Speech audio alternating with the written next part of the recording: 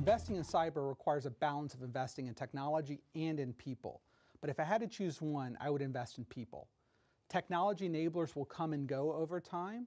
Some will provide short-term benefit, others will provide long-term benefit, but having the right people, particularly the right cyber leadership, can make a difference in changing the culture and in aligning to business goals.